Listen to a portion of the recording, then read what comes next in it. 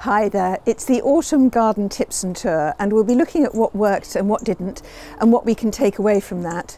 It's Alexandra here from the Middlesized Garden YouTube channel and blog, and I'll put links to any resources I mention in the description below. And if you're new here, the Middlesized Garden uploads weekly with tips, ideas and inspiration for your garden.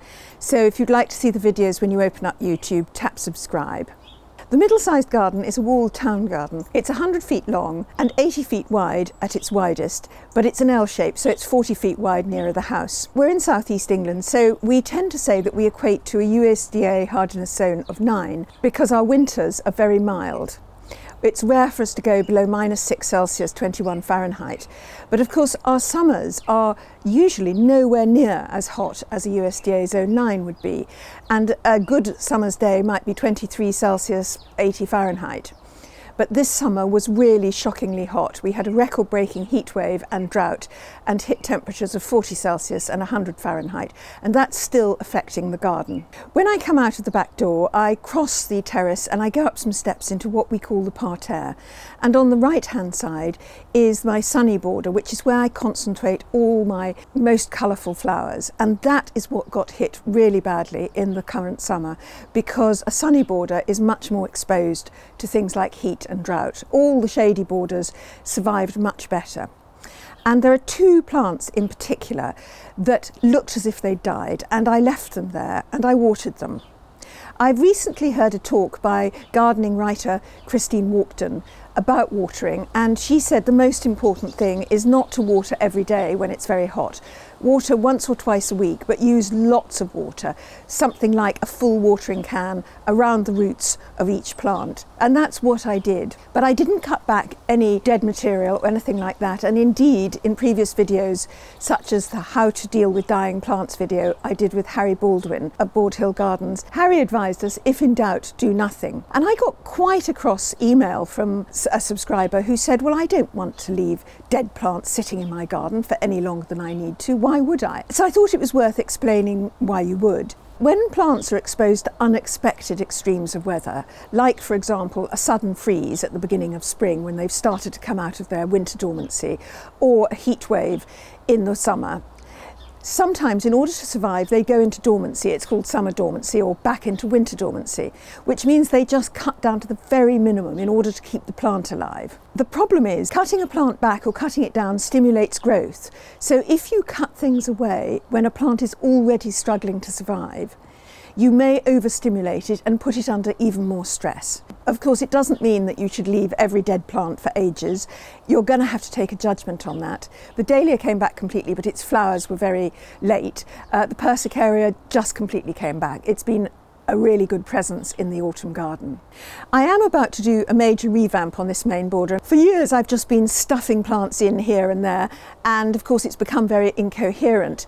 But the extreme weather has really shown up the weaknesses in the plants. For example, I have a plant called daylilies, which is really aggressive, and it's suppressed quite a lot of plants I've planted. It's a thug. And yet, in this hot summer, it just shriveled up and died.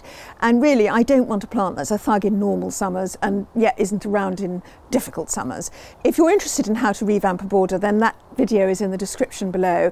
And I have to say it's rather terrifying because I am completely clearing it, and more space is appearing, and I'm getting more and more nervous about what I'm actually doing. But I'll keep you in touch in videos about it over the next year. Now if I go up the second set of steps, we go out into the open lawn, and I've got another long border along the back of the garden. This long border at the back has really suffered from this year's heat and drought, and a number of plants have failed. The Japanese anemones, usually so incredibly reliable, have virtually not flowered this year. And some nymphophea also are barely even present in the border. And there are great gaps where I can see that other things haven't come through. 2 boxwoods have died, not, I think, from any box tree moth caterpillar or from box blight. We've got the topiary here, and that really is taking the structure for autumn and winter and early spring. And in the autumn, it's time to start trimming your topiary. We did ours about a month ago. And these are home oaks The big one is a holly golden king, and the small lollipops are privet. Generally, I'm trying to avoid boxwoods in topiary because even though I haven't got the boxwood moth caterpillar or box blight, they are quite close to me, and I'm sure it's just a question of time. I've got a video on the 3 best alternatives to box, which I'll put in the description below. But otherwise with these borders, I'm just going to experiment like mad. When we're digging up the main border, I'm going to put all sorts of plants into this back border. I think at the moment it really is just a question of trial and error and seeing what takes. But there are a few plants that have done really well there. And one of them has been Fuchsia deltacera, which has been flowering for months in this garden, and it is so pretty. It's just over now, but I've had 4 months of flowers out of it. So I thought I would check the care instructions because I have honestly never done anything to this plant. And the care instructions for deltacera are that it can be tender and may need winter protection, that it may need watering in dry periods of the summer, and it needs fertilising in order to flower well. Well, I've never done any of that. And it made me think about gardening advice. In our homes, we can paint our walls exactly the colour we want and put our furniture exactly where we want it to get the effect that we want. But in the garden, nature's in charge. And I think it can be very puzzling for new gardeners to realise that sometimes you need to follow the rules. Sometimes you don't need to follow the rules. And finding out whether you need to follow them or not is really just a question of trial and error. What this means is that if something goes wrong, it's not really your fault, and you can learn from it. So in order to get this message across, we've created a line of t-shirts and hoodies and tote bags with these messages. For example, I interview lots of really good gardeners on the Middlesized Garden, and most of them say to me that at some point they've had plants fail on them. So if at first you don't succeed, plant again.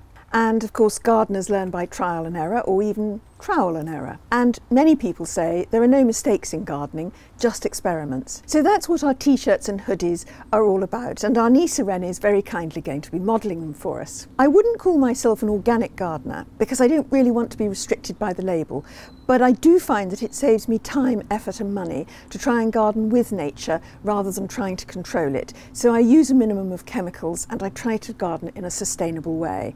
And that's why I'm really pleased to be working with T-Mill on this, because they use natural organic fabrics and their manufacturing is done with renewable energy and the packaging is plastic free. One of the things, of course, we do in autumn is we have to deal with autumn leaves. And recently the Royal Horticultural Society said that if leaves fall on your border, leave them there because they'll rot down to add nutrition to the soil and they'll make a lovely habitat for wildlife. Whereupon a major national newspaper, in its comment pages, where it usually sort of talks about sort of major things of politics, then put a little comment in saying, well, of course it's a ridiculous thing to say because leaves are blown around, and if you leave leaves on your border, they'll blow all over your garden. And I just wanted to examine that because I actually did an experiment a few years ago where I piled up a huge number of leaves and put them on one of my borders and they never moved. But generally, if leaves fall on your borders are quite damp places and the leaves will probably stay there. The leaves that you see blowing around the streets and pavements have often fallen on a dry day, a windy day. They've dried and they fly around everywhere. And the other thing is that when they get blown against walls and fences, and many borders are against walls and fences, the wind can't get behind them to blow them out again. And that's why you see leaves sort of jammed into corners and they just stay there until someone sweeps them away.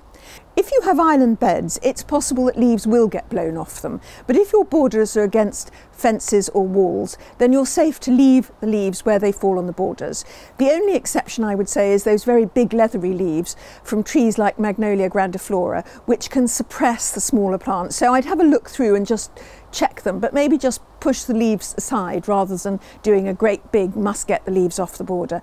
One plant I'd like to recommend for autumn is Nerines. They're bulbs. Their common name is Guernsey lily or Bowden lily. This is Nerine bowdenii, which is the hardy version.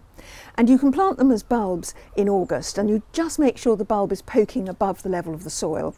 Or you can even plant them now in autumn when they're actually flowering. Nerines really don't like disturbance, so I wouldn't put them in a border, but they're a great thing for lining a path or at the bottom of a wall. And they may take a couple of years before they really start flowering, but when they do start flowering, They give you weeks of autumn colour, and I really think they are very pretty. I've got an autumn garden tips playlist which I will put at the end of this video. And let me know what you think, and thank you for watching.